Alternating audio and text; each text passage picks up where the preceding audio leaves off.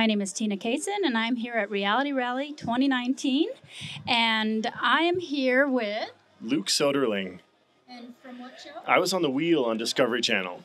I survived for 60 days in 6 different places in South America.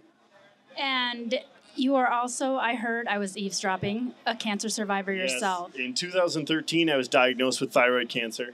I had stage 3 thyroid cancer. They gave me a pretty good scar here and took my thyroid out.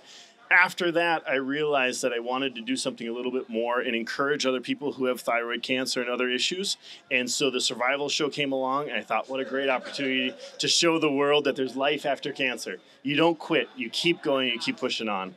And you're here to support that right now with the Reality Rally, and we support Michelle's Place, and that's so nice. So thank you so much for being here and doing that. It's an honor. And is this your first year doing this? This is my second year now being able to be here. And, you know, it's one of those things, we go through all this suffering, this difficulty in the wild, and it all makes sense. It all makes it worthwhile when we can come and use those difficulties we went through and help others. So that's a big reason why I'm here today. Well, I thank you so much for being here, and it's good to see you again. Thanks.